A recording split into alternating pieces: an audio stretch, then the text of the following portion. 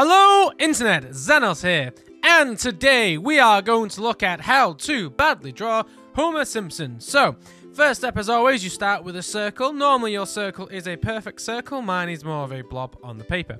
You put a wonky cross in the middle of this circle and you draw two circles for Homer's eyes. Now ideally you want these circles to be the same size, however I went for different sizes because why the hell not? Why not?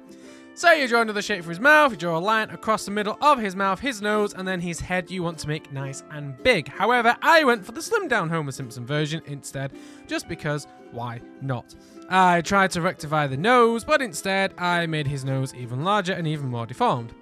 So we're now going back over it. We are giving more definition to his eyes, and again we make the left eye extremely wonky.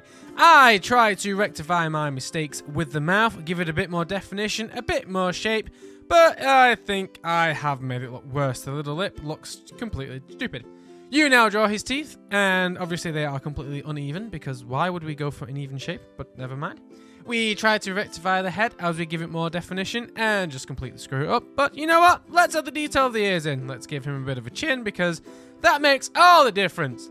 Let's give him his iconic hairline, which looks awful, and the hair on the top, which even that, two simple lines, we somehow messed up. Now, let's give it some color. Let's color in his beard. Let's make it nice and brown. Now, as I'm coloring in, I like to draw attention to his nose, which is still rather deformed.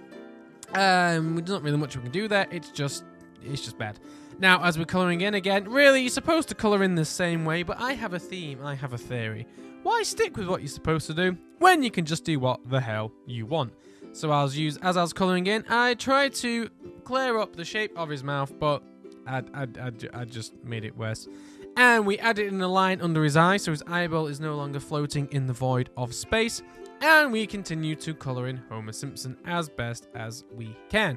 Now, as you can see, I'm not very good at colouring, and I'm not very good at drawing, really, to be honest. You are supposed to remove your pencil lines before you begin colouring in, so you don't get a horrible black tinge all over your picture, but I just took that process and just shut out the window. I did my own.